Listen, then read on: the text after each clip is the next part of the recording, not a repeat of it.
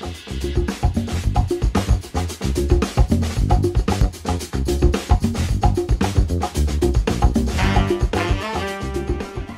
to the Sideline Live podcast. Subscribe for more episodes and follow our social media at the Sideline Live. We'd love to hear from you. On this episode, I'm delighted to welcome Mark Reynolds of the Hoopfolio podcast and Eanna Superleague men's team. We had a great chat about his professional basketball career, playing GAA with the Longford senior men's team, and why he started up his very own basketball podcast. I hope you enjoy. Hi Mark, thanks a million for coming on. Thanks for having me. Appreciate it. How are you keeping? Really good, yeah. Just trying to adjust to the second wave of COVID, I suppose. Yeah, very good. And what I like to do is kind of give the guests a chance to kind of introduce themselves. So I'll give you 40 seconds to a minute to kind of give a lowdown of who you are. All right, this is my elevator pitch. So Mark Reynolds, currently play basketball for Eanna, which is in the Superleague. In the Irish Basketball Super League. Been here since last season. We had probably exceeded expectations last season, I suppose. We got to a cup final and became third in the league, and we just moved up from being promoted from National League Division 1. So did quite well there. Previous to that, played in the UK. I was there for like 5 or 6 years. Played in the BBL, which is the top league there. The NBL Division 1, which is the league below the BBL, which would still have some professional players, and then the NBL Division 2, which is not professional at all. It'd be more for people who just don't want the level of commitment. Before that, played in Germany as well in Pro B for a year, and previous to that was just college basketball in Scotland. Not that notable for basketball. Yeah. So what we're going to do is kind of just start back at your sort of beginning of your basketball journey. So you're originally from Longford, is that correct? Yeah, Longford. So again, well, actually, you'd be surprised. There's actually more decent basketball players from Longford underage, but they tend to kind of, like if you used to look at some of like my generation, they actually would have made some of the national teams underage. Okay. Yeah. But they tend to not stay with it generally. Yeah, that's what I've seen anyway. But so there's a club there called Longford Falcons, which fond memories of there. And I think my mum brought me down when I was like 11, and I played tennis a lot. Actually, played soccer and stuff like that, but just fell in love with basketball. And there was just so many people in the gym at the one time. There was like, I remember obviously no COVID, so there was like 50 people in the gym. And I was actually kind of intimidating because there was just so many people there, and it was a mixture of girls and guys. And he just, everybody was so into it. And there was something cool about the sport that I couldn't quite put my finger on that I really liked. Yeah. It was just a cool sport. Like I kind of discovered the NBA, and hanging around with the guys that were on I think the first team that they picked they had Saturday morning games, and then they had like the community games. Do you remember the community games? Oh, yeah. So there was a Longford North team. Okay. And that was our team. And I don't know anything about Longford South, but anyway, I don't know who they were. But basically, you had to win out your county, you win out your province, and then you get to All-Ireland. So under 13, we ended up going to an All-Ireland final, losing to Castle Island from Kerry. Oh, okay. And then the next year, most of us were underage, and we won an All-Ireland medal under 13. And that was it then. Like, I was hooked. You were hooked, I was just hooked after that. And it was community games, weirdly, that did it. And then under 14 for St. Mel's, which was my school, we won a national medal there. We got to the All-Ireland final and won. And then under 16, I think we won 2 community games medals. So that it was kind of like all through school and community games, and you just getting on the teams and having so much fun, like going to these tournaments. Yeah, and winning everything, Well, that helped, yeah, definitely. But like the coach, I probably should say, I'll probably send this to him. Mick Murphy is his name, and his son now coaches the club, or runs the club essentially. Oh, brilliant! Mick would be, like, I'm sure if you talk to a lot of like big basketball clubs, they would know who Mick Murphy was in Longford, and sometimes he holds an Easter tournament and invites clubs from all around the country to Longford, so people would know that tournament, or some people would. So he's quite well known, but he was fantastic. He was one of these coaches that would just run the bejesus out of you. So basically I remember being under 12 and actually feigning an injury. So we didn't have to go and run laps around the sports complex. It was like a decent, it was that bad.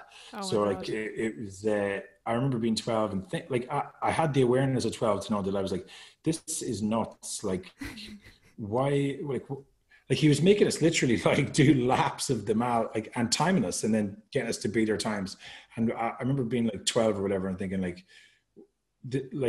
I was even questioning it in my head and telling my friends that why is he making us go this hard? But we ended up winning like that was it. That was the secret. Was all that running? Well, I don't know that. Then there was a part of me was like, was it talent or was it because you worked this really hard? But it was probably a mix of both. And we had a bunch of talent, and a few of those lads did, as I said, make the underage national teams then. So they would have made the interregional teams and then the national teams. So it must have done some good. And did your parents or siblings play at all, or were you just kind of the only one that played? Yeah, so I got one brother, Philip. He's like a year and 4 months older than me, and Philip was brought down at the same time, and he was on those teams as well, as in the community games ones. He was a little bit older. It just so happened that my year happened to be 84. I'm showing how old I am. Because it was the year that we had like a guy called William Murray and another guy called Cian Morrissey. They were both on the national teams underage, and they were really good, and they happened to be underage the same year again after my brother left, and then we won a bunch of stuff. So like it just, there were these waves of talent that come through at the same year sometimes. So I got lucky. I got really lucky. And I was actually, that brings up the standard. Everyone else on the team when exactly. Really you kind of like when you have the elite talent on your team, you kind of, they raise the bar and you kind of follow their lead. Yeah. It seems to help everybody, however that works. Yeah. And you spoke about it briefly there. You went to college in Scotland, was it? Yeah. So then, I kind of like, I kind of played just to kind of transition into that bit. Like I played like a point guard, like a guard position because I was 5'7". Yeah, I think we were talking yesterday. I remember I kind of said I had this massive growth spurt. So I kind of was 15 and I was 5'7", something like that. And I remember I didn't get selected for the national team under 15 and I was gutted. And I was kind of like legitimately was like, I think I'm done with basketball. I was like, I didn't make the team. And I was obviously sad about missing out, but I felt like there's nowhere necessarily that I want to go with this. Like obviously the Superleague was probably existed at the time, but nobody from Longford seemed to continue it on after that. So at that point I was just looking to go to university and I was like, I'm not that interested in basketball. I lost interest after that. And then I think I got to like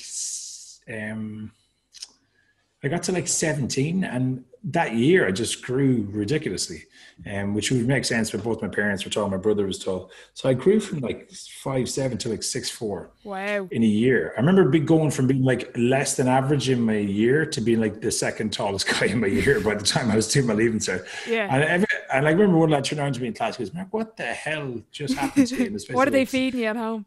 Yeah, but it's, of course, I didn't think I was going to grow at all. So So I went from being a point guard to being like a 6'4", I think it was ended up being 6'4" around 18. Yeah.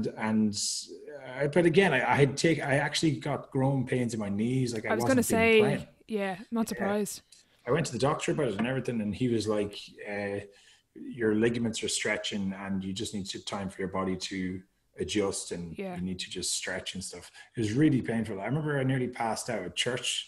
Wow. Because of it. Yeah, it was that bad. Like I just stopped playing, and then I went to university in Scotland, like you said. And I kind of told you a little bit about this yesterday, but long story short, I again just wasn't really interested in playing overly. I went to they go to the fresher fairs and they have the stands. Yeah, and the basketball team was there, and they kind of like they seemed to obviously nab you if you're tall. So they were like, "Oh, do you want to play?" And I was like, it's Freshers Week. I was going out having fun. Yeah, exactly. So I had no interest, and they took my name and details, and I said I did play underage, but they're like, "Oh, how come you're not playing? You look how tall you are." And I was just not interested. At that point, I had lost the love for the game. Okay.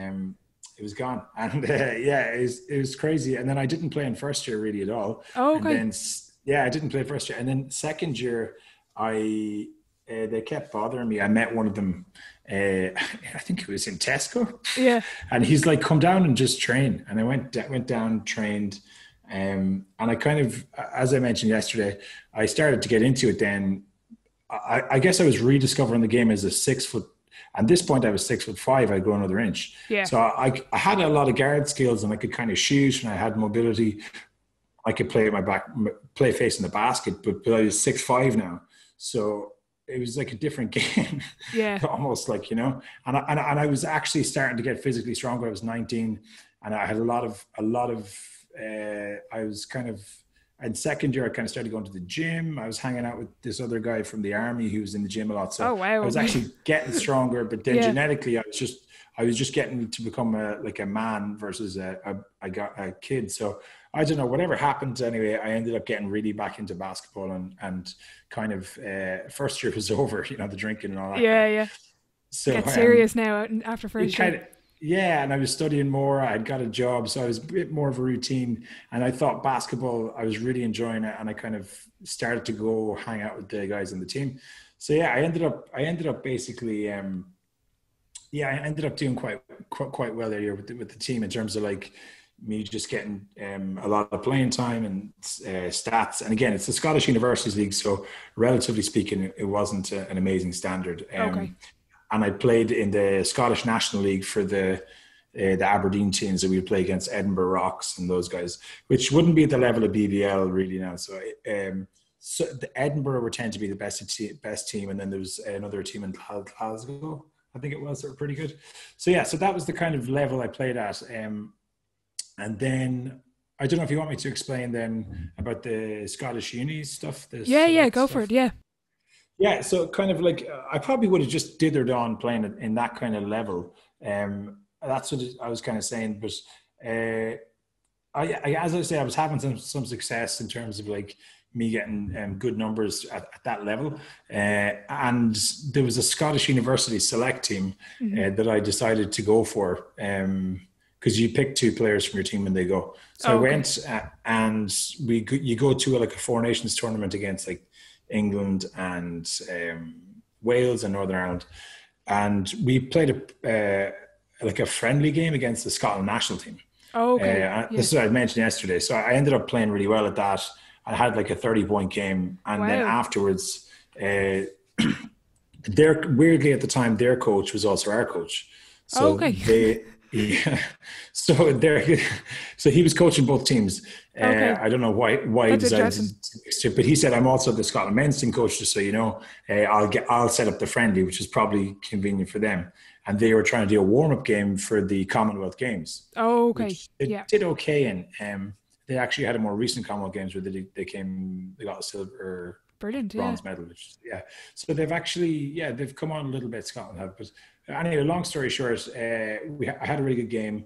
I had like 30 points against the Scotland men's team, which had BBL players on it. Yeah. So I was happy with that. But then this coach said to me, "Are you ever thinking about playing at a higher level?" And I hadn't really considered it. I was still studying.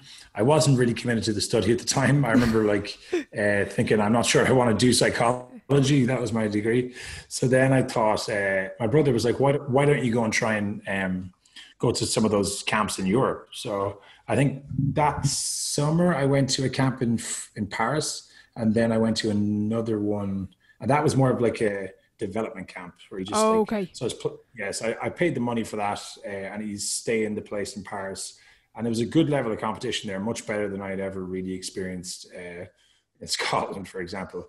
And we were playing against, there was guys from Africa, there was guys from all over Europe, but also outside of Europe. And that pushed me really hard. It was one of the most physically grueling camps I've ever been at. We had we were out on the track in Paris. I can't remember the name of the university, but amazing facilities right in the center of Paris. Wow.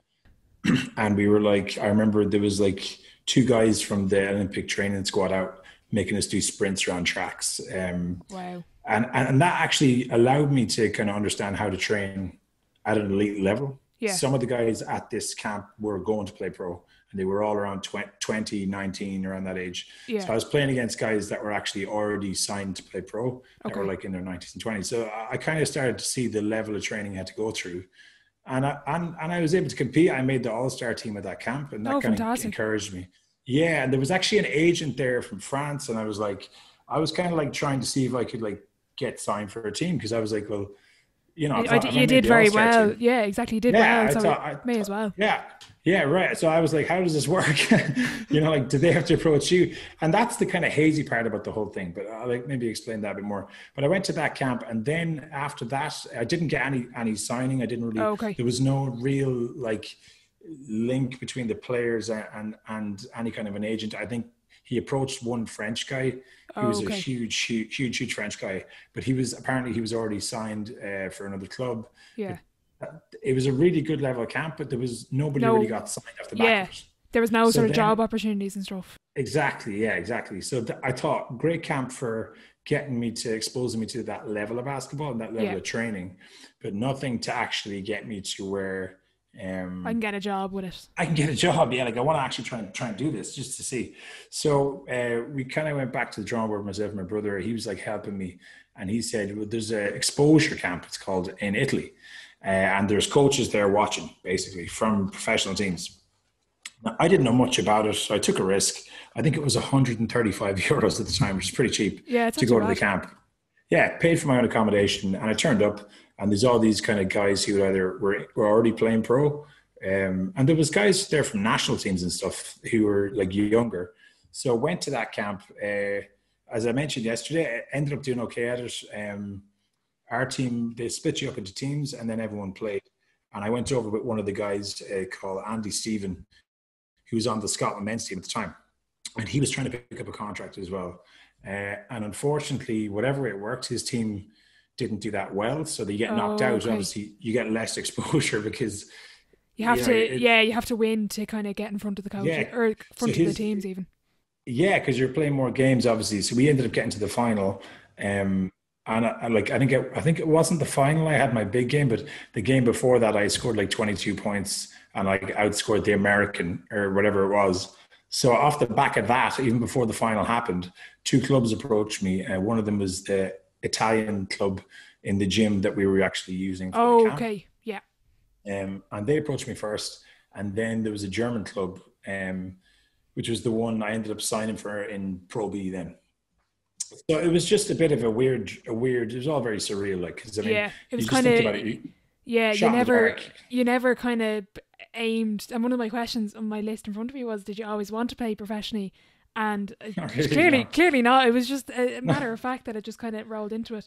And kind of going back to 2007, I think it is, you got your senior caps with the Irish team. Yeah, so around the same time that I was kind of going over to this camp that same summer, just off my own back because of the camp in France I played well in, I was like, I'm just going to see if there's that national men's team has any open trials, and it did. I think I emailed a guy called, he was the coach at the time, called Greg Gurr. He was an Australian guy. So Greg Gurr was, the national team coach. I just emailed him directly and said, I just wanted to attend the trials for I think there's open trials. He said, yeah, come over then. So I got picked for the squad. I think then we did our training camp in Sligo. We like flew across to Sligo. So then they had to narrow down the team, and I think I may have got cut again. Oh, right. From but still, to be honest, if you look at the team they had a bunch of pros. They had Americans, they had an Australian guy. Now these obviously guys with Irish heritage. This is back. And then they had back for the bust. Back for the bust, yeah. This is back for the bust.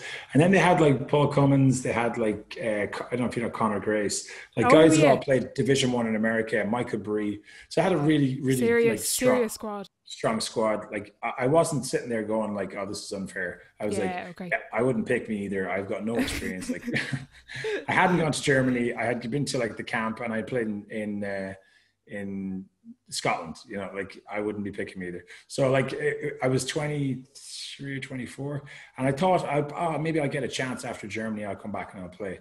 But after that, they kind of disbanded basically after the national team. So it hasn't really been around since then. But fingers crossed in the future, hopefully. Yeah, exactly. Yeah, Yeah. exactly. So that was kind of it then. Yeah, obviously, but then I had my year in Germany. Yeah. What was Tough that? year. Yeah, what was that like your first year professional? I mean, that was an eye opener. That Yeah. especially that level because this team was like so there's Pro B in Germany is like you have three. I think you can have three Americans, Okay. uh, but a lot of teams would have an extra. Like sometimes we had five Division One Americans. Wow. Uh, so one of them had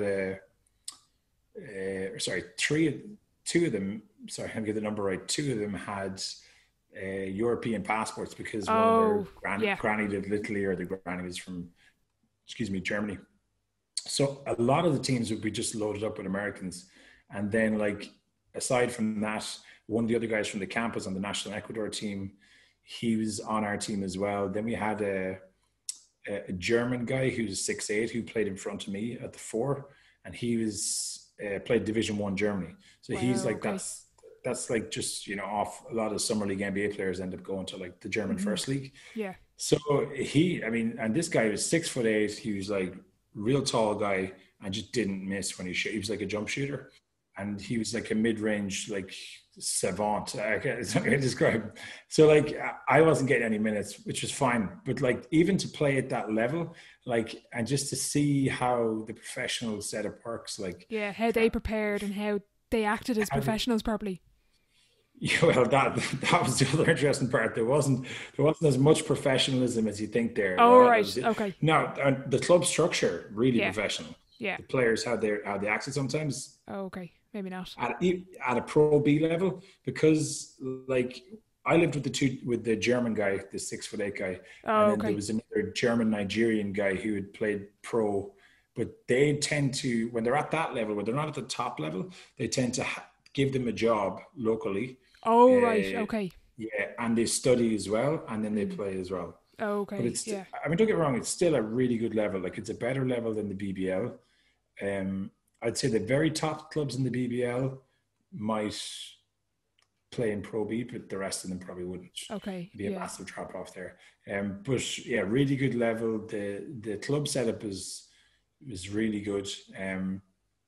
Yeah, it was a pretty mad experience to be honest with you. Mm. Like Yeah. they give you a car, they give you like a house to share with some of the other teammates, and they give you money, and then it's your first year, so as well. So the way it works is your first year out, you're not proven as a Yeah. professional So athlete. you kind of have to sit on the bench and do your time. Yeah, or you're they want you to start, but sometimes even in the NBA, you'll see like some of the best players, the top guys will actually start, Yeah. but a lot of times they're wait and see. They don't give them a max contract first year Yeah. because they're not Exactly. proven. You know Yeah. that's 100%. the kind of way it works. So it's the same when you come out, you're not going to get that much money first year. Like even some of the lads that I've talked to, some of the Irish lads there, they won't get that much money when they first go out because they're not proven. So until they have a year where they get like 15 points and they're playing a lot and they do really well, then the next year you can go to a club and say, "This is what I did," and Yeah. Show me the money.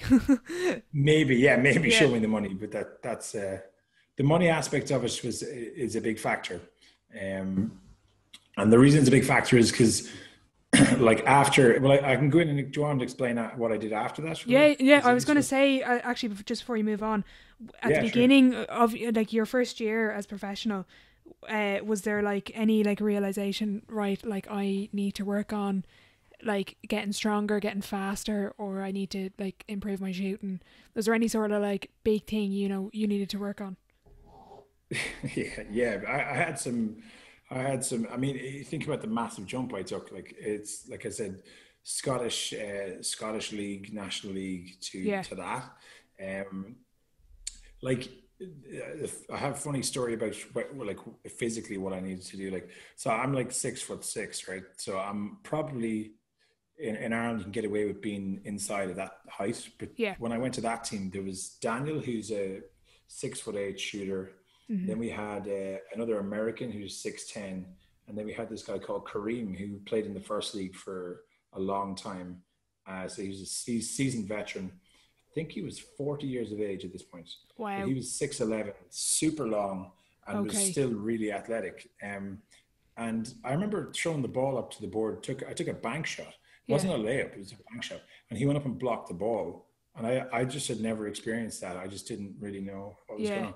But he did it like twice in a row to me. And I just went down the court, like thinking in my head, like, what on earth is this? This is a different game. It's like a different game. It's like, this guy's blocking my bank shot from, I'm not shooting outside, and he came over and blocked it off the board.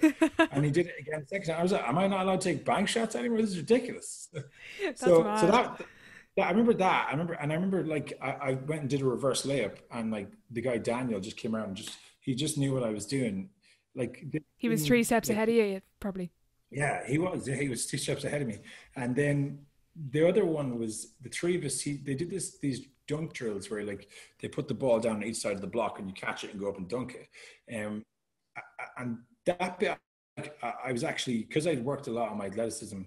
I did like the jump training stuff, and it actually really helped.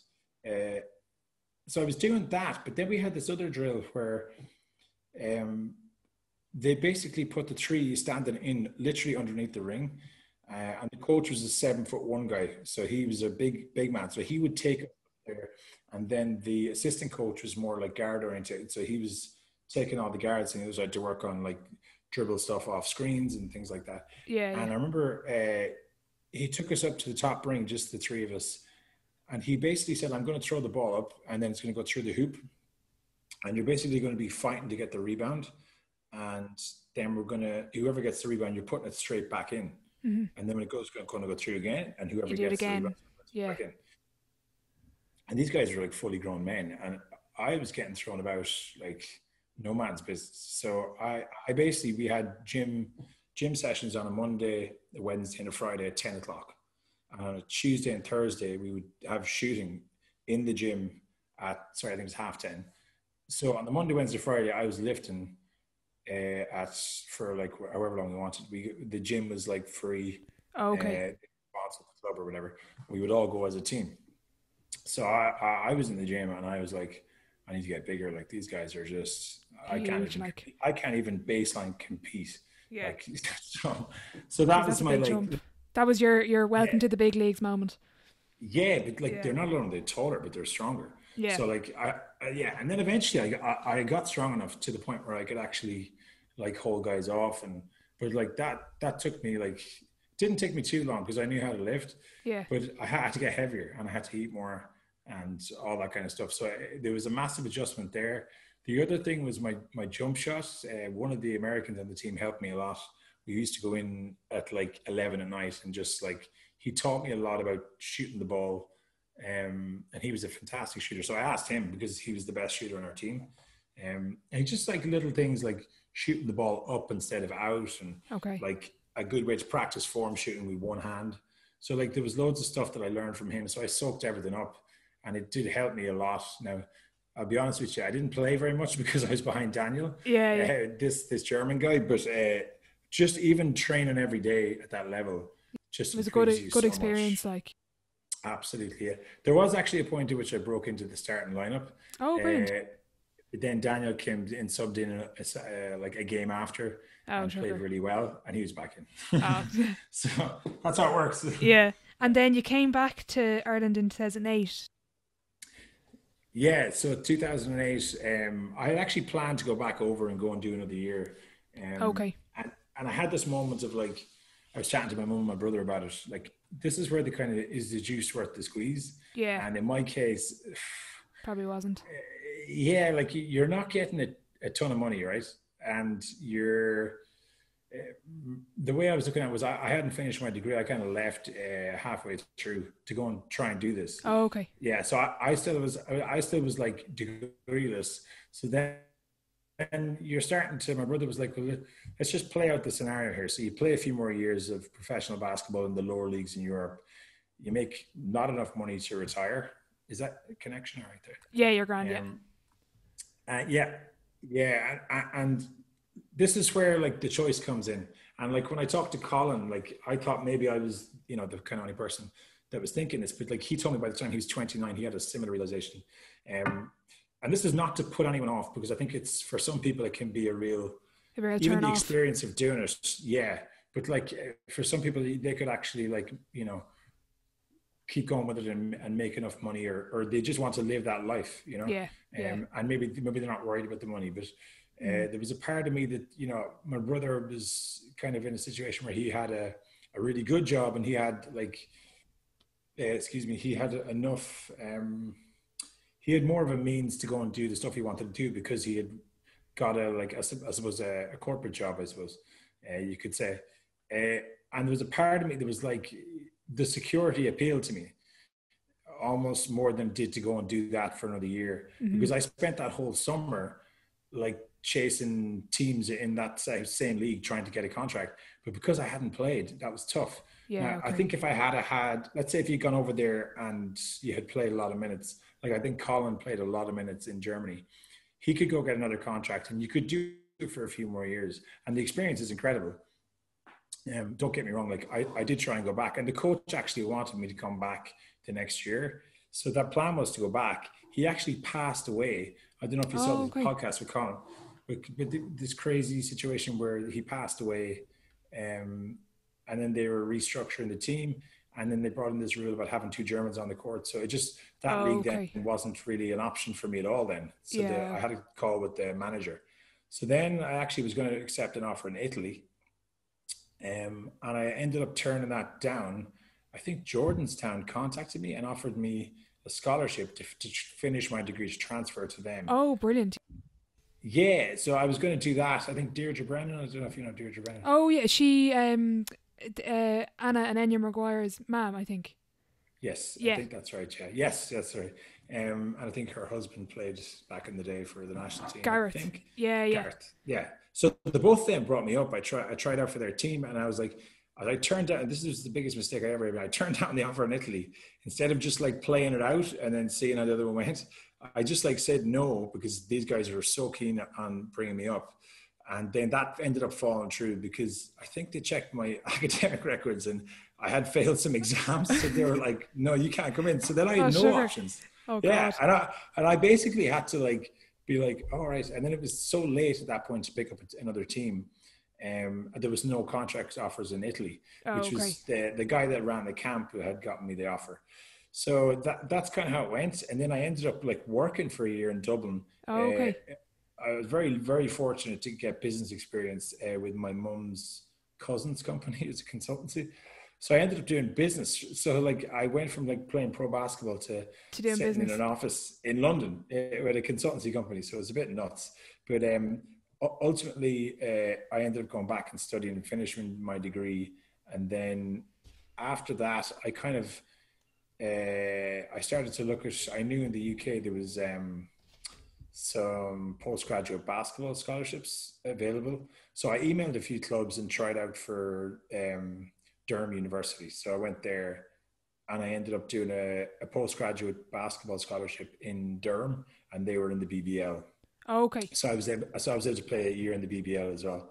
And at that point, I think I had decided that like I wasn't going to go back and play pro, just straight professional basketball. Okay. And it was possibly because I thought that it might be too late at that point because I had finished my degree. I was like 27. I think it was going 28.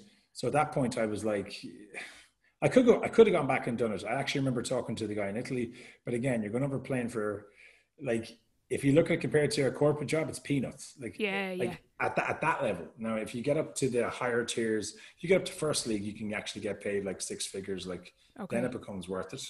Yeah. But like, so as sad as it sounds, it kind of came down to money for me and security, and the education thing started to appeal to me more. And I think when me and Paul Cummins were talking, we kind of said like using basketball as a vehicle to get where you actually want to go in life. Yeah, don't let the game use you, that kind of sense. Exactly, yeah. Yeah, exactly. Like, because that's not to say it could, but like if I had just kept playing in those, like this is just my circumstance now. I'm not saying this for everyone, but for me, if I had stayed into that like third league Italy or whatever that was and was getting paid like a couple of $1,000 a month, what would I have got at the end of it? Like I would have had this whole rest of my life where with no real qualifications or world experience beyond basketball. And that's not to say like I couldn't have gone into basketball and made something of myself, but that just didn't appeal to you that much, probably compared to the corporate side and that security. Yeah, that security. Yeah, and actually, I went back and really enjoyed studying after that, and I was much more diligent. And yeah, I just kind of the little bit of work experience I got in the consultancy actually kind of made me think, oh, I actually could do this. Actually, this would be more interesting, and it's got some longevity in it too. Yeah, exactly. So, Yeah. And you spoke about it before. You mentioned it briefly. You had a cameo for the Longford GAA team. How did that come about? oh, that was hilarious.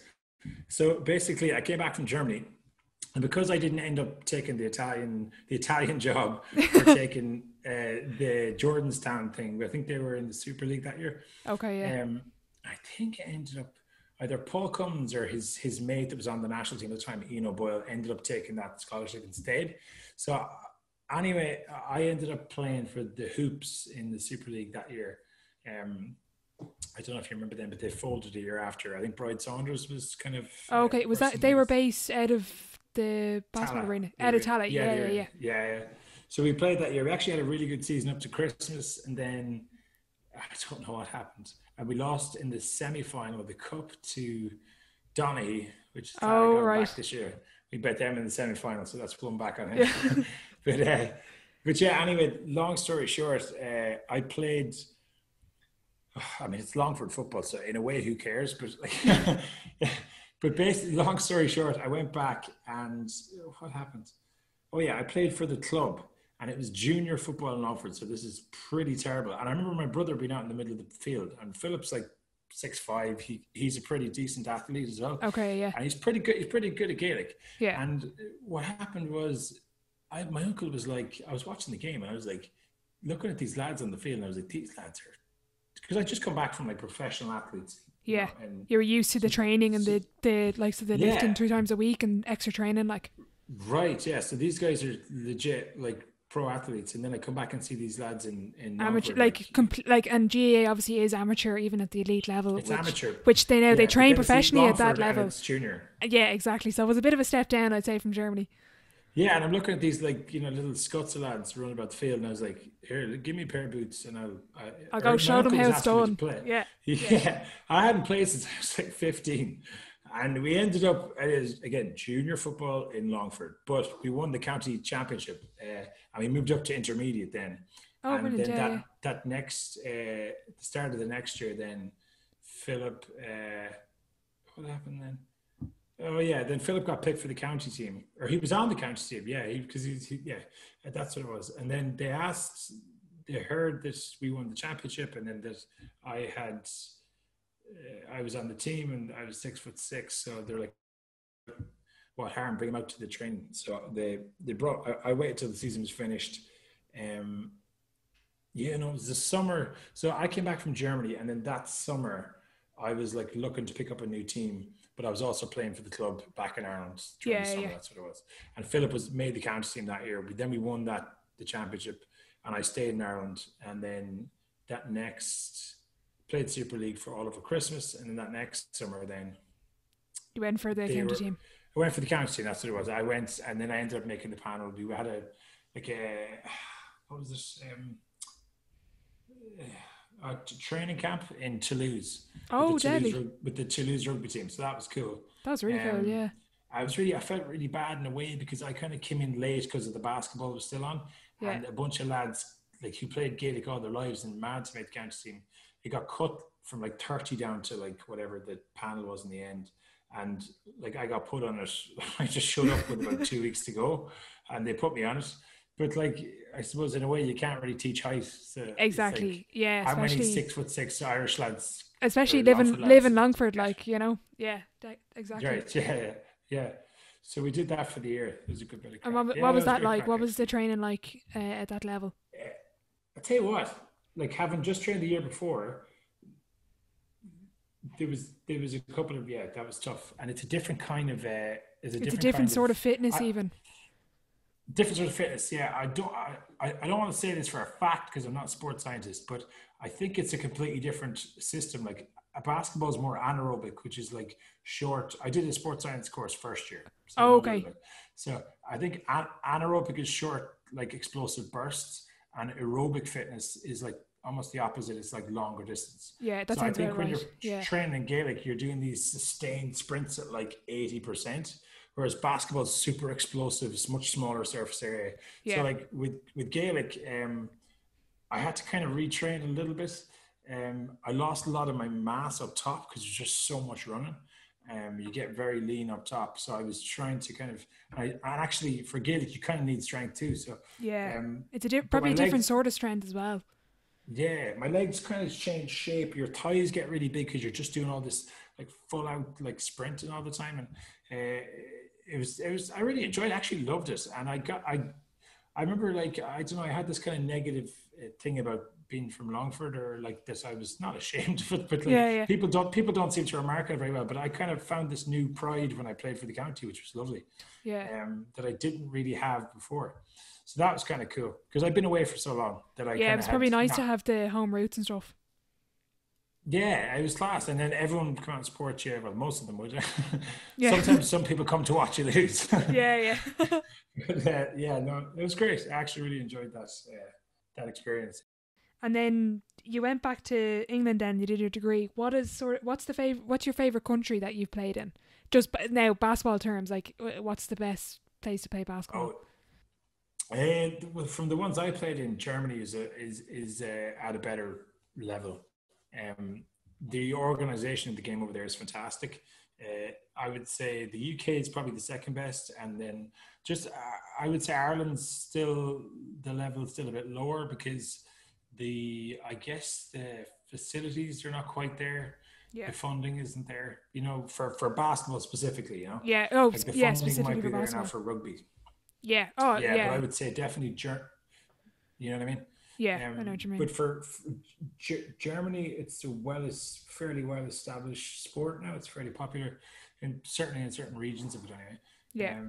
But generally, what I found over there is they're just really organized. Yeah, they're with everything, with their trains and everything. Yeah, like it's a stereotype, but it's true.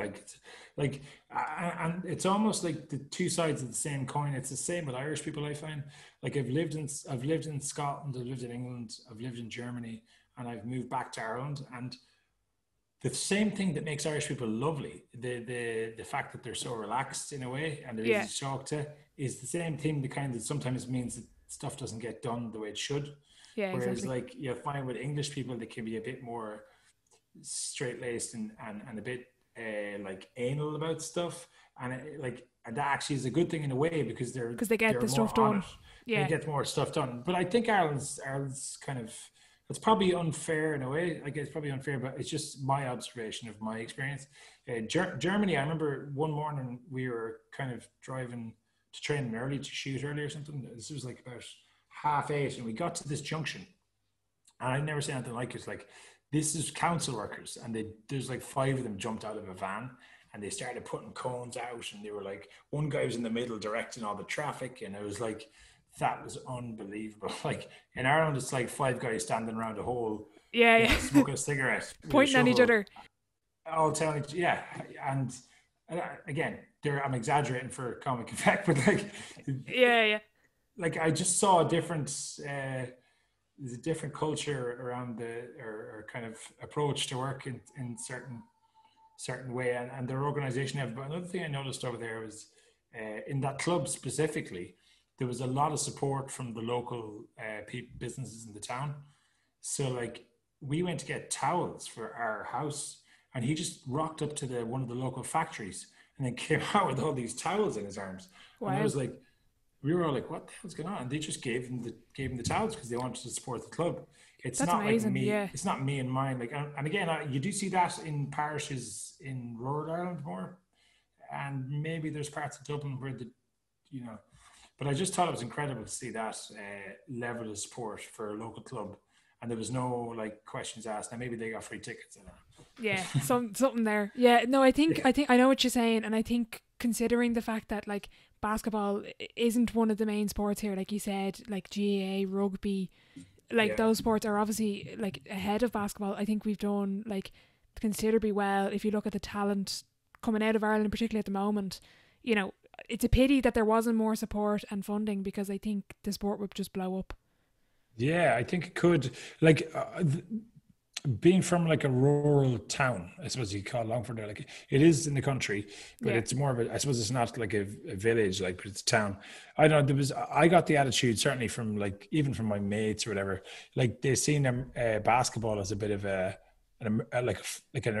not let's say a foreign sport Yeah, I or know like what you mean. you know It's kind of it's seen as American like, sport.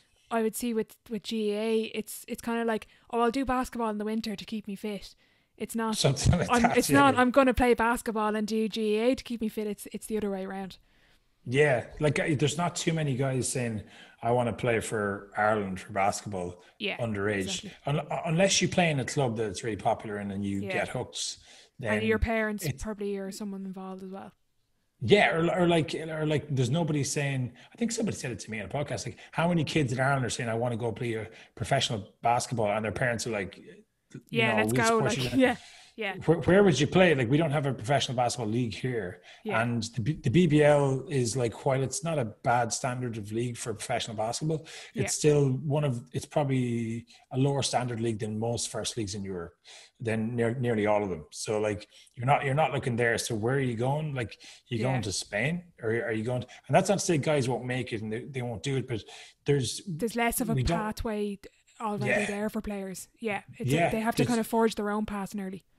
Yeah, like we don't have an academy like for example Leinster Rugby. Like if you're watching that team week in week out and you're a 9-year-old, you might Yeah, be like, I'd love to play for Leinster one day. Like that's an aspiration. There are a lot of Irish players on that team, and they might not be getting paid millions, but they're but they're they're getting paid getting enough. yeah, exactly. They're paying enough money to You be know, professional. Like, yeah, yeah, I think they're getting paid. Someone told me like 300K, some 250K, which is still way more that's than like, yeah, there's a a lot of lot of money. people Like, can earn. Yeah, exactly. And so it was kind of that that passed through my mind. Like a lot of, we don't have that yet. We don't have like a Leinster Youth Academy, or we don't have like a Leinster pro team that plays in Europe. But yeah, like maybe one day we could, though. yeah, That definitely. And that you were that could saying be with, something.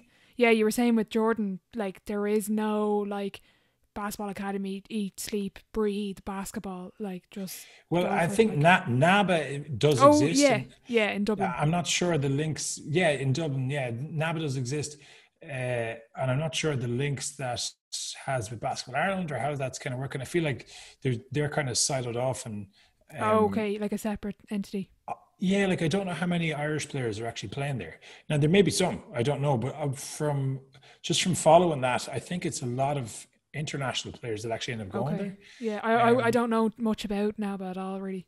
Yeah, but again, I don't know. The guy I wanted to get on the podcast myself was actually to chat to him, and I might still reach out to him at some point.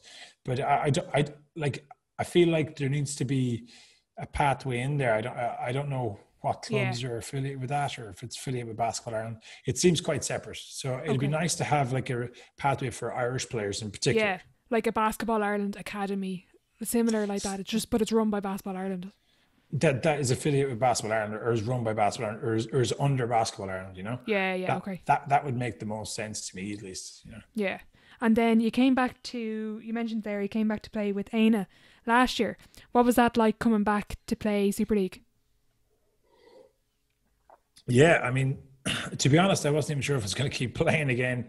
I kind of like back to is the juice worth the squeeze? I kind of ended up playing National League Division 2 in the UK, so I was playing there, and then the year before I came back, I played National League Division 1, Okay, and it was for a bit of money.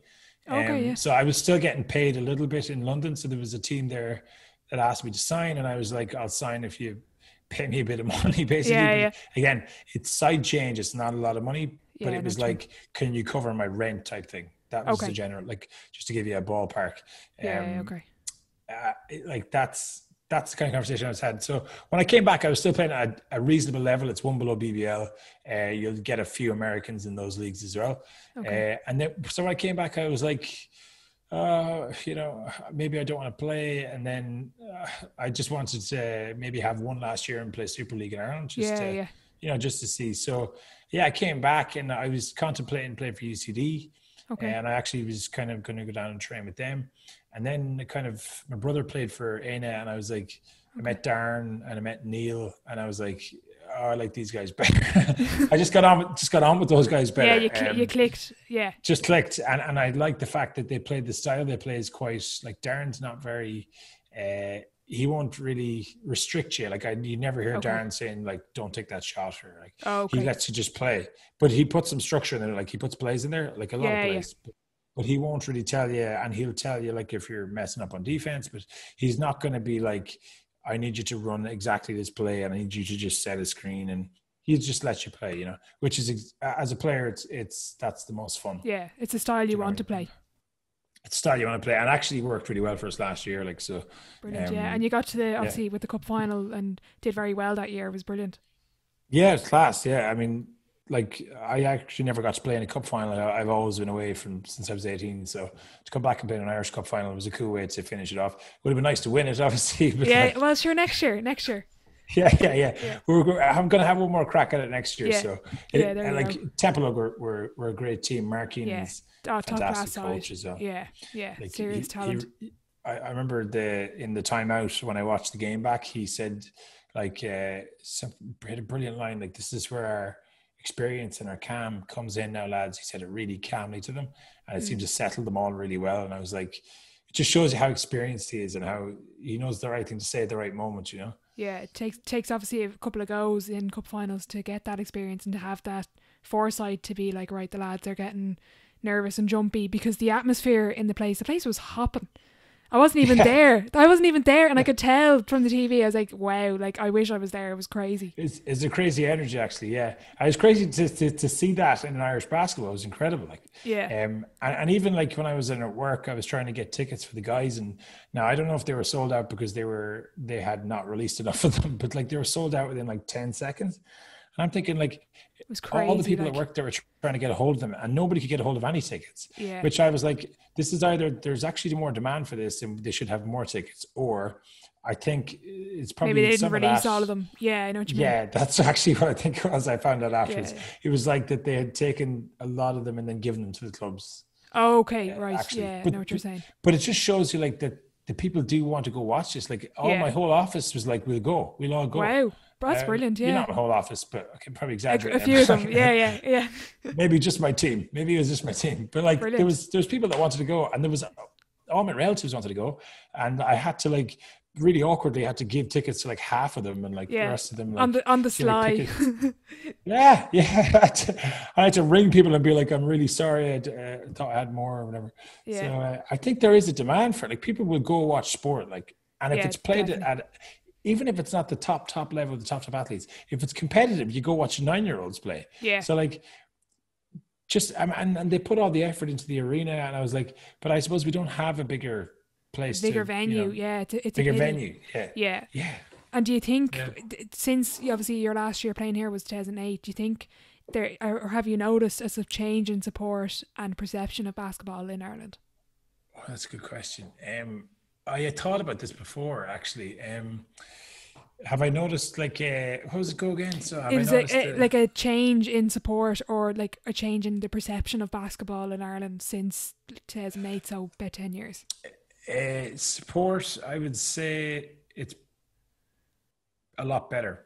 Yeah. A lot better. Because our Superleague games now, we were kind of a club that was just kind of randomly set up for Shamrock Hoops. Yeah. The support wasn't there. Even when we went down to Kerry, like they didn't have the crazy support that they had when we went this year. So the support level has gone up, which means more people are going to watch the games. I don't know if social media has had a big influence there, that's kind of helped clubs and then like communities connect a bit more. I don't know how that's worked, but definitely there's more people watching it and going to the games, which is great to see. That's incredible. It's good to hear as well. Yeah. No, for 100%, that's got way better in my eyes. The perception, like as in the perception in the sports world in Ireland of basketball? Or as in like compared to, obviously basketball isn't like the number one or even the top 3 sports in Ireland, but compared to what it was before, do you think there's more interest in it? So here's my thoughts on that one. I think rugby has grown as a sport massively. I think that's obvious as well. Like if you talk to people now, like because of the success of the national team, because now there's provincial rugby teams competing in Europe, because we've done really well in the Six Nations the last 12 years. Like I'm glued to those games. Like when I was in Scotland, we were watching all the Six Nations, and Ireland would be beating Scotland every time, and they'd be coming, winning it, or like coming second, or doing really well at competing. And when you see that makes you want to go, young players want to go play the sport. We haven't had a team for the last 10 years, even a national team. Yeah. So these young players, like there's no aspiration there to go and play for the national team, because we didn't not have alone it for are so they not long. competing, but there's no team. So I think there's a rebuilding thing there that we have to do around the national team, because that will help younger players coming through. I think there's a lot of people playing basketball, but they need a pathway, like you said, to go play for the national team, or to go play for even a pro team. The question is, where would they play? Would they play in a PBL? Like, I don't think there could be multiple pro teams. You might get one in Belfast, one in one in Dublin. Yeah. So that could be, or even like make a Leinster team, make a provincial Leinster team that could go play in BBL. The likes of, against the likes of, you were saying BBL, and maybe even provincial teams in the UK even might be a good shout. Yeah, that's a good idea. And then, what is your top 5 favourite Super League jerseys? And you're not allowed to pick Eanna. Right, yeah. I'll tell you what's not in my top 5. That camo one from Tralee was terrible. I like the idea. I like the idea, but the execution, I know what you're saying. I have to agree. Actually, some people really liked that camo one. When I first saw it, I liked it, and then I kind of went off it. And then the other one I don't like. Weird. There's ones I don't like. I don't know if there's ones I do like. But the other I don't like is Kilester's one. I'm not a big fan of Kilester's one. Which Kilester one is it? Kind of like the red. Like it's got like an orangey color on it. I love their black one. They have like a mostly black with a bit of orange. The women wore it for the cup final. That was really clean and crisp. That was really nice. That could be a nice one. I don't know. Maybe it's just one of the ones I saw. I just wasn't into it. Okay, so let me try and think. I might only be able to give you top 3, because I can't actually. We'll go with top 3. Yeah. Okay, I did like the Belfast because I like that blue. It's definitely a nice did one. like that one. Yeah. What's the other one? So Templeogue, the red. I'm not a fan of that either. Okay. Maybe I'm a fashion snob. I don't know. So we go Belfast. Can't even pick Eanna. DCU's is pretty okay, I think. I want to say DCU's is okay. Okay. Mary, I like, because it was like a green one. Yeah, I like the. I'm pretty sure Neptune. There's one I'm missing here, because I remember actually going to a game being like, oh, they have nice jerseys. Yeah. So I think Neptune's was all right, and who else is even in the league at this point? We'll say Mary. Who's the other team? Mary, and who's the other Galway team? Mike Cullen, yeah. Murray was green, but then I can't actually remember. Murray's blue. Mike Cullen would be green, I think. Right? Is it? Yeah, I think so. I could be wrong now. I don't know. I got those teams confused because I was just like two Galway teams, and they both start with M as well. I completely didn't realize. I didn't mind those guys' jerseys. I'm kind of going based on the ones I didn't like. I'm excluding those, and then I knew the rest of them were fine. But I didn't really have there was none of them that I was like, God, they have a. I think there was one team I actually really liked their jersey, but I can't remember which one. Neptune were okay as far as I remember. The black one, Neptune, is lovely. Their black kit, I think, is nice. Yeah. Just different, again, a bit different. You have a good knowledge of the kits. I'm going to take note now the next time. Yeah. And then moving on to your podcast, you set up Hoopfolio was it over quarantine that you set it up? Yeah. Do you know what? I'll tell you a funny story about that one. Do you want me to tell you go for it. Idea came? Yeah, completely. So do you ever hear of like I would almost say he's like he's a marketing guru guy. Gary Vaynerchuk. Have you heard of that guy? Yes, I love Gary Vaynerchuk. Yeah, he's another influence for this podcast as well. No regrets. Right. Yeah, No brilliant. regrets. Yeah. Yeah, yeah. We might have even watched the same bloody video. Probably, yeah. I was sitting up real late one night, as you do, going down the rabbit hole on YouTube, and I Yeah, yeah. basically saw one of his videos, and it was probably that one, because pretty much the sentiments he had was like, he goes, the worst thing you can do is the best thing you can do is go to an old folks home and just talk to them. And he goes, and you'll hear the regret in their voices. And I'm one of these people, because I went and did the professional basketball thing, I took a bit of a risk with that. I feel like that's kind of allowed me to want to go and try other stuff that might be considered like a bit risky, or people would just be like, no, it's not for me. No, kind of off the beaten track, probably. Yeah, like something that you kind of want to do, but you're like, oh, maybe I shouldn't do that because I can't do it, or I don't want to do it. So I watched that video, and he said, if you wanted to do something, like, go do it. Don't sit there and be 80 years of age and be like, there was a couple of things I really wanted to do. I was like, just go do it. He goes, just get up and do it. He goes, doesn't even matter if it fails through its backside. Like, you just need to go do it. And I that kind of made me take stock a little bit. And I was like, I'm just going to go give it a go, and then like see what happens. And I just went and just kind of wrote out a little plan the way I would in like work, for like the way I would for any project that we do at work. And I just thought, I'll get together and just start it. And just like, I know loads of people that play basketball, played in the UK. I got lots of contacts. I'll just start chatting to people. I'll just see how it goes. So that was it. And here you are.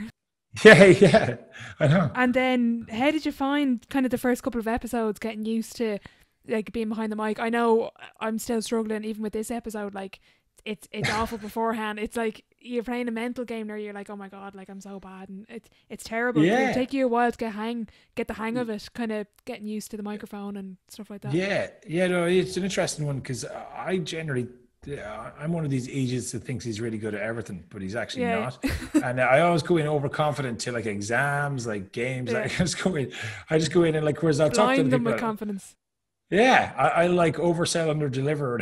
So I thought I'll smash this out of the park. This will be easy. And then went in, and I was like, the first interview was with Jason. Yeah. And like Jason's chatty and stuff, and I know Jason. Like, I don't know him super well, but I played against him and stuff, and with him. And God, I found it tough. I was like, sugar. I was like, because firstly, I got some of the information wrong, which was the first thing that happened, and I was like, oh no. This is terrible. Easy mistake. He was correcting me. I've done the same. Yeah, I've done the same. Oh, it's terrible. And he was correcting me, but he didn't sound very impressed about it. Like he was kind of like, no, that's 4. Who does this guy 3. from Eanna think he is? Yeah, I maybe thought I was trying to like have a laugh or something. Yeah. And I ended up getting like 2 or 3 pieces of information wrong in a row. And then I thought he sounded a bit fed up with the fact that I just done that. Yeah. So then I was like, oh no. So then anyway, we moved on. And once I got into the flow of it, it was fine. But that initial kind of like, it's starting off the first couple of seconds, like the first 5 minutes, I always find like nerve-wracking. Like, you're just talking shite, like like, and even now when you get to the end, then you go down these rabbit holes. I tend to go on a bit of a ramble. I'm terrible. And the thing is, because the way I approached the podcast was, I read up a reasonable amount about it, and I was like, do I want to do like an interview style where I'm interviewing the person? And I did kind of want to do that, but I also wanted to make it less like, this is just me personally now for my podcast. I wanted to make it less of an interview where I'm like asking super formal questions and more of a conversation, which is probably like what I feel like you're trying to do. Yeah. Make it more natural, because I feel like, anybody can sit there and just bash a few questions, but just like having a normal, natural conversation. Exactly. At the start, I was trying to stick too rigidly to the script, whereas then eventually I felt like we could have more of a conversation back and forth.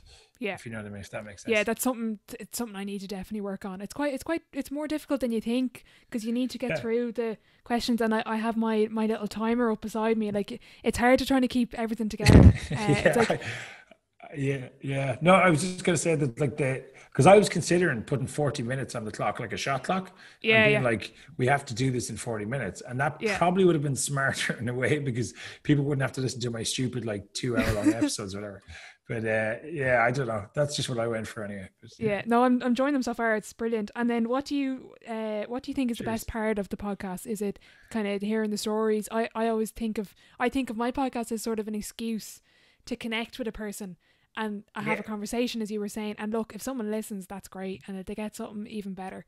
But it's just a conversation. Yeah, me too. I see. I'm. If you're like, it sounds like you're like me. You love talking to people and meeting people and getting to know their story. And like, you get to talk to people and they tell you stuff. And there's no way you could actually possibly bring this or fit this in, like chatting to them when you see them. Yeah. So you get to hear their whole life story. And sometimes you just hear incredible stuff, like stuff that you would never guess. And you get to talk about basketball too, which is great. So and you learn from them. Like they'll tell you stuff like that you like. Would be like, oh, that's really good for someone to know who's in that situation, if it's basketball or whatever. So like, and they'll tell you random, like, and some of it's kind of personal to them sometimes, but like they're sharing it with you. So I think it's incredible. Yeah. I think I'd be really the same opinion. It is really, really cool. I mean, this is I think today is my 4th or 5th episode, or it could be more. I'm losing track at this stage, but it's just so interesting. I'm getting more hooked with every episode, and I was thinking, you know what, if I don't like it, I'll be like 3 episodes in, and you know what, I've done it. Like Gary said, no regrets, but like I'm loving it. Like it's great. It's great crack. Yeah, I was the same. I remember coming off some of the podcasts on an absolute high. Like I remember just like gleaming, like literally, like and it wasn't always like the bigger guest or there was 2 lads I've done there now that I haven't released yet. Like they're both ex-NBA players, and they were cool. But like some of my favorite episodes were just like, I don't know, just different guys. The people running, I always say, flying below the radar. Yeah. Some of the best stories, and you have a brilliant conversation with them, and you just come off feeling great. Yeah, it's weird. It's like I wouldn't have ever thought I would have got that from it. Like I had no clue I would kind of get that kind of buzz off it, but it was fantastic. And then have people come back, like I got one feedback from Evie Nealon. She's in the States, I think, at the moment. I was in touch with her there a couple of weeks ago. Yeah. So. And I was eventually going to bring her on, but as I say, I'm going to change up the format. So maybe next summer I'll probably get her on. But like, Evie came. She'd be a good guest. Yeah. Yeah, she just randomly emailed me on, or not emailed me, but what do you call it? Twitter. Direct message kind of thing. Yeah. Direct message on Twitter, and just said, just to let you know, I've been listening to your podcast. Like I've always really wanted to hear the story of like Colin O'Reilly and some of these other players that I grew up watching. And she goes, this is, brilliant. I'm loving it. Like, and that like spurred me on to go and keep doing it. Just her messaging me, like, so that's really cool. even that, like, I think you sent me one. You said, I'm listening to them, I'm enjoying them. And I was like, it's great that people are listening to them. And because in your head, you're like, nobody's going to listen to this. Yeah, exactly. Yeah. You know what I mean? That's what I'm thinking right now. No, I'll definitely listen to them. I'll definitely listen to them. Thanks. I've one listener. There we go. It's enjoyable. Like, I mean, like even because you get to know the person who's interviewing too, which sounds a bit silly. Like, but you feel like I've never met you. I didn't know who you were before you set up the podcast. Mark Reynolds wouldn't, like, I didn't know you existed even. Well, I knew you from Eanna, but like I wouldn't have known you to say like hello or anything. Yeah, but you kind of get a sense for who that person is too. Exactly. And you can kind of enjoy it. Like even listening to Pat Price's stuff, I feel like I definitely kind of have a sense of who he is a little bit, just because of the way he interacts with the people. And he's quite nice to listen to, and I quite like his questions, and he's kind of funny a little bit. So I just kind of enjoy it. And that's what's fun about it, I think, for me anyway. Yeah. And I think since like the idea I had for the podcast, and then since like starting to record them, I've been listening to a load of them to kind of get like, not ideas, but kind of see how things are done. And I was listening to one there last night, and I was howling with laughter, and it was just like, it was just because I got so invested, and I couldn't even like, I just listened to the podcast just straight away through, and I don't do that. I usually take a bit of pause, but I just couldn't stop listening to it because it was just hilarious. Like, since starting this, I appreciate when it's a good podcast, and I appreciate when people do podcasts, because it's a lot of effort. Like there's a lot of back end, a lot of like post interviewers editing and getting them out and stuff like that. Yeah, even scheduling them in, getting people to come on and stuff. It's a bit of work, like. But I felt like it was worth it, just if got a few people that listened to it and heard the stories of a few people, like even to get that bit of feedback was good. Probably one of the things I think if I did it again, it would be more interaction with people. Like I felt like I didn't really go out and ask people questions about what they wanted to hear. But again, I wasn't really sure if people would be interested in even giving feedback. So sure, you're not a professional. Like you're going off a whim doing something for the crack. Like we don't work in radio or I don't know whoever does interviews and stuff like. Yeah, so we're not put your own spin on it. Media pros. Yeah, exactly. Yeah, exactly. Yeah. And then you mentioned your guest there. Who was your dream guest? If you had like a choice of anyone in the world, who would you pick? Well, that's a good question, actually. There was a couple of people I really wanted to get on. There's one guy I actually really still want to get on. I bothered him a few times on social media. And I bothered him, like, tried to get his attention. He has you blocked. yeah, on all platforms. So that's off the cards. He's in the NBA now. He's Pat Connaughton. He'd be deadly. Yeah, I was disappointed I never got him because I kind of was like going through my list. I made a list of people, and I was like, most of them are reasonably easy to get 1 degree of separation. Yeah, and I was happy when I got like Pat Burke and Marty Conlon, who the guys who play for the national team that are ex-NBA, got through to there. Yeah. But I was still trying to get it. I kind of gave up on Pat Connaughton for a bit, and I thought I'll come back to him later on and I'll get him. But he was one guy I wanted to get just because he's in the NBA, but he's also got Irish heritage and kind of. He could play for the Irish national team now. I know the issue with insurance and stuff, but that'd be a brilliant episode. Yeah, I'd like to get him on, and then I don't know if there's anyone else. There's probably a few other ex-NBA players that I would like to get on. I'd love to get someone like D Wade on because I love D Wade. Yeah, that's someone like him. You should definitely listen to JJ Redick has a podcast. I think it's called The Old Man and the Three. He had him on. His podcast is deadly. That's one of my favorites. You definitely I actually listened to his podcast. Yeah, he's really good. JJ Redick would be another guy I'd love to get on. That's what I was about to say. He's on my list of someday eventually. Should try and get. No, I think you will. If you stick with it, I think you will. And if you kind of can find a way to approach to get through to him. You'd have to do a lot of digging now to get through to the likes of them, but that would be really cool. And then in terms of then guess, if you didn't have to stick to basketball, you could pick anyone in the world, who would you pick? Probably have to be music because I love music. God, that's a real tough one. I think I'd probably go for. I was going to say something like Billy Joel. I'm making myself sound like an old fogey now. Or you know who I get? This is probably going back, but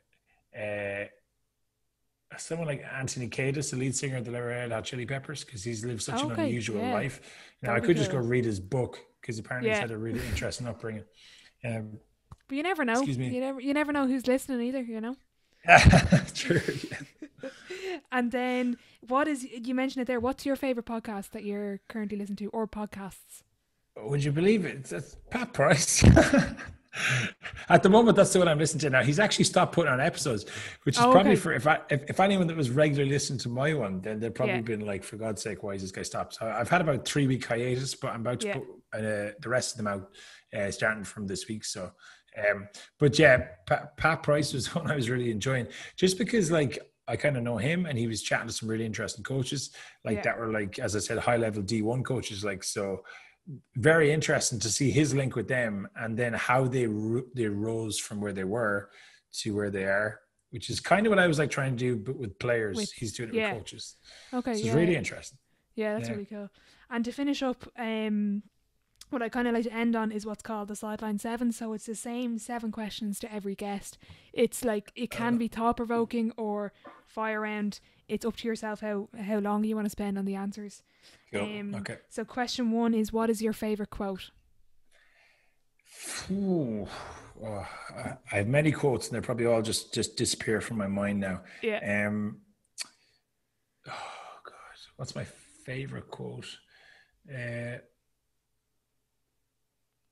I do like, there's a Shakespeare quote, ignorance is bliss, but 'tis folly to be wise. And I notice with Irish people, that's a great one, because not to trash Irish people, because I'm Irish, obviously, but like,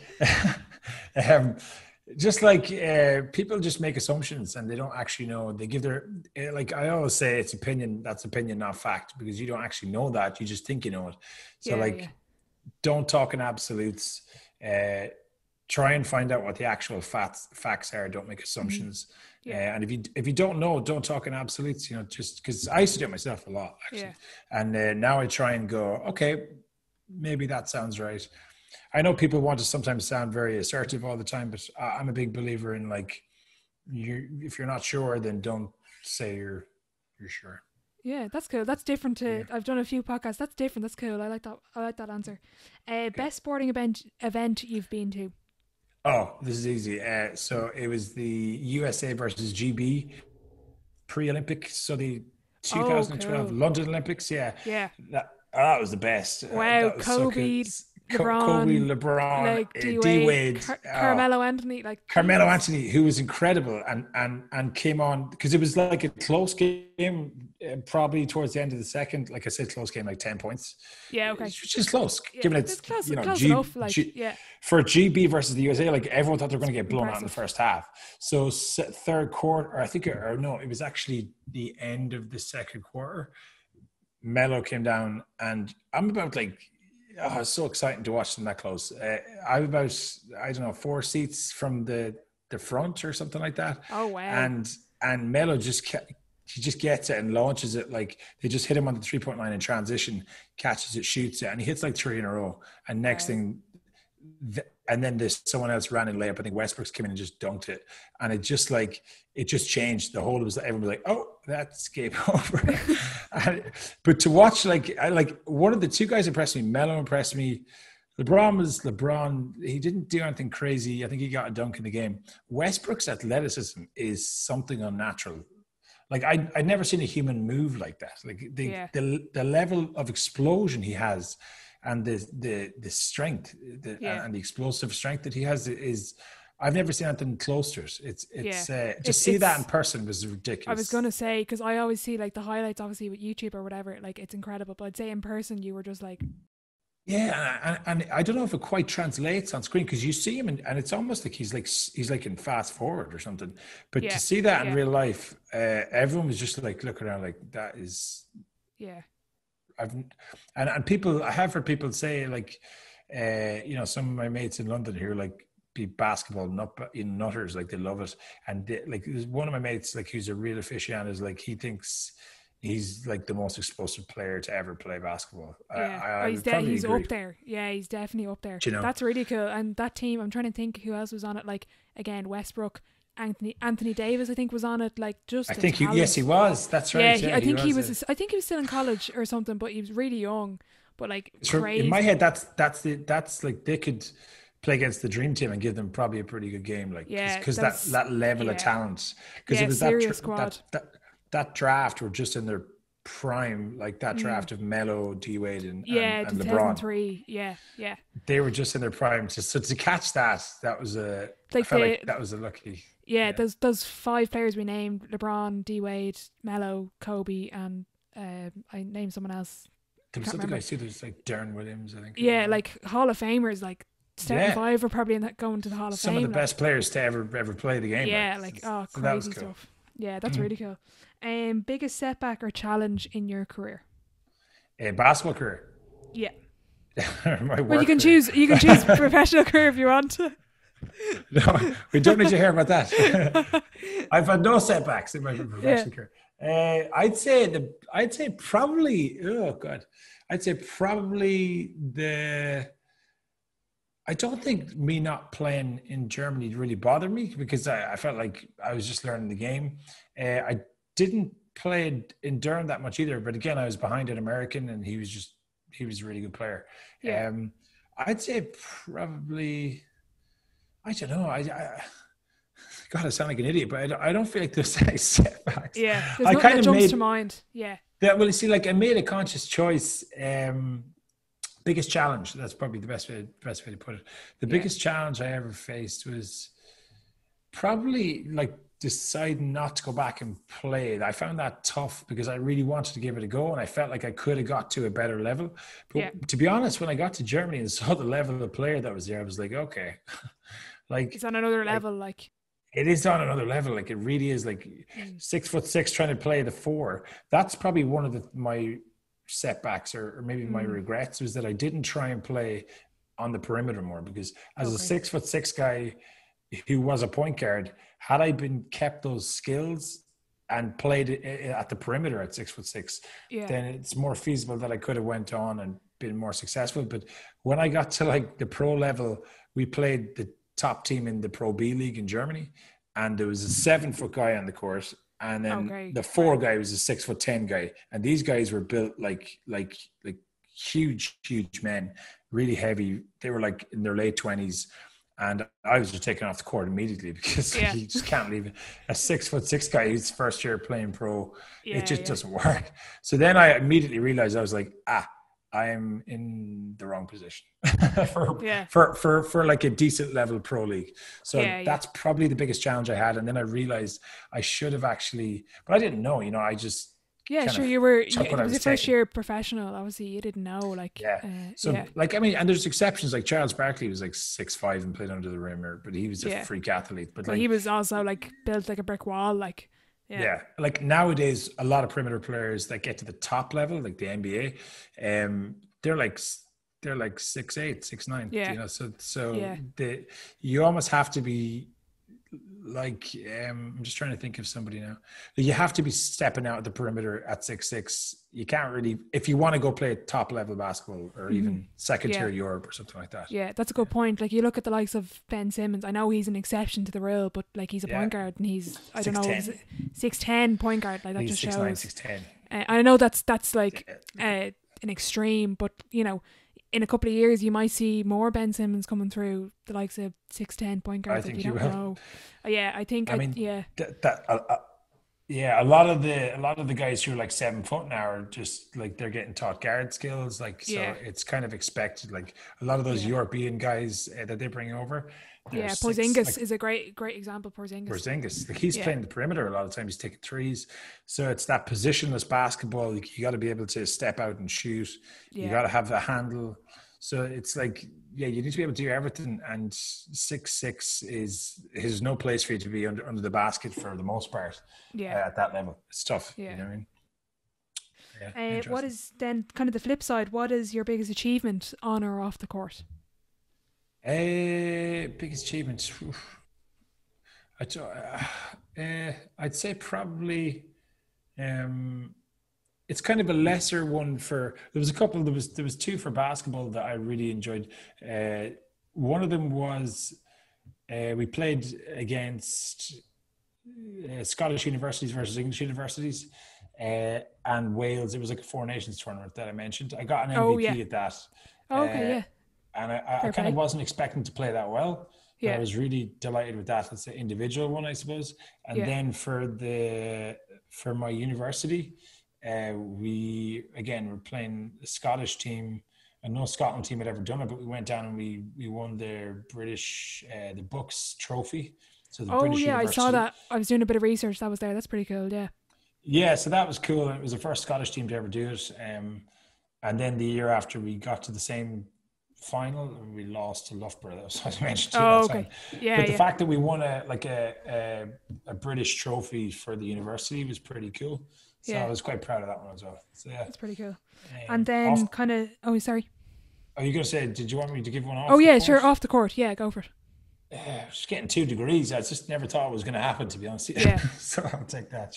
Yeah, that's pretty good. Yeah, because you were mentioning before you left college in Scotland early. Yeah, and honestly, cool. I didn't think I'd go back. So the fact that I went back and I was delighted, to be honest. Brilliant. And then kind of reflecting back, what advice would you give your 18-year-old self? Yeah, that's a good question. I think I probably would have. Well, let's say my 16-year-old self would have been stay with it because I would have known I was going to be 6'6". Yeah. So I probably would have been like, I would have been like, in about a year and a half, you're going to get a lot taller. So just keep playing basketball. Keep going. I remember at 15, I was kind of, what's the word? I just became like, a little bit less in love with it. It's just because I don't know, you got to a certain age and you're like, I don't want to keep doing this all the time and spend all the time. Yeah. So I kind of wish I just stayed the course.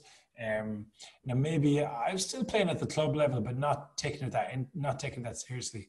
So I kind of wish I'd done that and maybe kept it going a bit. And I might have had, I might have been able to go play like, I don't know, college in America or something. But I guess when you develop at like 17, like it's almost too late, like that kind of height or whatever. Yeah. Okay. So, but I didn't know that. So you do all these things. Hindsight is a great thing, as they say. Yeah, 2020. Yeah, yeah. And then, who would be your dream dinner guest and why? And the last few people I've had on have turned it into a dinner party. So if you want more than one, you're more than welcome to it. And this is anyone in the world. And again, if you had your choice, no limit. Yeah, it's probably similar to like who'd I like to interview or whatever. I'd say, was the musicians come to mind. Yeah. Just trying to think. I'd say probably. I have to say, probably would be a basketball player. Actually, I'd probably like to pick the brains of like someone like. I'd probably let's give me two people. You know, I'd love to have a dinner party. Is Larry Bird, Michael Jordan, and Magic Johnson. Just wow. Just you know, when you had your pick. Yeah, but just to hear their conversation. Like, you're just like the fly on the wall. Yeah, I just eat dinner and listen to them. I would just sit and listen to them just to hear what they have to say. And if I could hear them tell some stories about when they were playing, that would be cool. That'd be really cool. Yeah, that's a good selection. And then final question: if your life was a book, what chapter would this be called? The one I'm in now, is it? Yeah. This is probably settling down. So I'm like looking to buy a house. I kind of have my job that I really wanted to get. After working in the UK, I came back and I got a good job back in Ireland, which is what I ultimately wanted to do. And kind of one of the reasons I focused on education versus the basketball was that I eventually wanted to get a good job, but back in Ireland. Yeah. I got my experience in London. So I was working for like Barclays Bank. Oh, okay. And I was working for Lloyd's Banking Group. So I got really good experience there, and then came back and got a good job in Dublin, which is what I wanted. So it's settling down time for me now.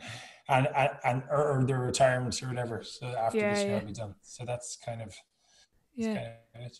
That's good. Look, Mark, thanks a million for coming on. I really appreciate it. Be sure to check out Mark's podcast, Hoopfolio, and make sure to follow his Instagram and Twitter at Hoopfolio. Gave you the plug there. Cheers. I just on that one. As I said, I haven't done it in 3 weeks, but I'll be getting stuff out now. I think it's number 16. So thanks for plugging that. Appreciate that. No worries at all. Cheers. Look, thanks again, and best of luck this season. Yeah, thank you. Appreciate it. Cheers. A massive thank you to Mark for coming on today. He's an absolute gent and has given me loads of help and advice, so be sure to check out the Hoopfolio podcast, which will be linked in the description box below. If you are listening on Apple Podcasts, be sure to leave a rating and review, and if you're interested in starting up your very own podcast, be sure to get in touch with the Primal Productions team over on Instagram at Primal Pro.